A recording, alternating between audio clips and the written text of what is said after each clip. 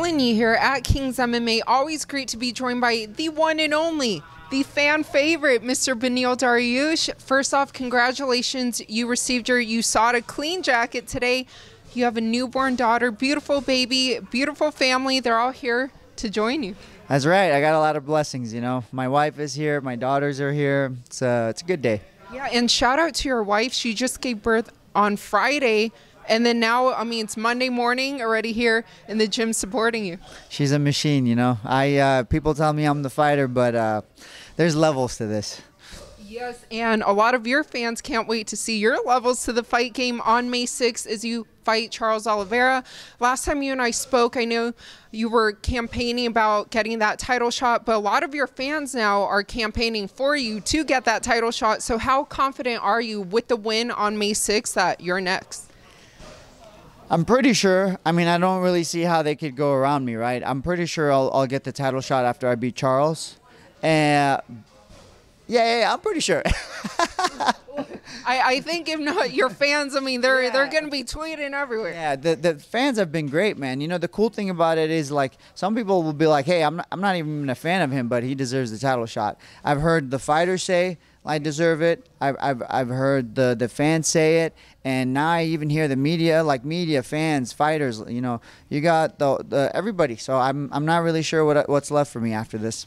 Well, I mean, you're only riding a win streak, 8-fight win streak since November 2018, so I think it definitely is very well deserved. And I even saw Islam say that he would like you to win, so he gets a quote new challenge. What do you make of that statement? Yeah, I mean, I like that. Ideally, I wish we could have just fought in July. You know, I know he wanted to fight Volkanovski, but we could have just booked him and I in July. But that's fine with me. I'll take care of Charles, Lord willing, in May, and then we'll move on to Makhachev whenever, end of the year. And looking at Makhachev, he just fought Alex Volkanovski. When you watched that fight, did anything surprise you at all in that fight? You know, I did a couple of interviews, and I said it was going to go like that. I pretty much said it was going to go exactly like that. The one thing I would say that surprised me was his striking looked clean. And I knew his striking was good, but it looked really, really clean in that fight, right? And so I was really impressed with his striking. And then with his grappling, I just doubled down on what I already believed. You know, I just saw the things that I believed he had holes in, and things I can take advantages of. Well, leading into that fight, they were talking a lot about the winner would be pound for pound number one, but now it looks like number two is Alex Volkanovski and number three is Islam. Do you think that it should be like that with number one now being John Jones?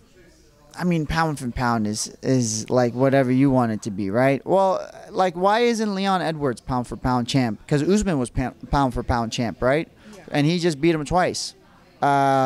I don't understand how pound for pound works, so like I'm not gonna speak on it, but I think John Jones number one, and then whoever after that, whatever. I don't really care. But for all your fans who can't wait to watch for your fight against Charles Oliveira May 6th, what would you like to let them know? You know, I'm coming. I love fighting, and I love hanging out with my daughter, and so May 6th I get to do that. Mama, that's just mama. Say. Okay.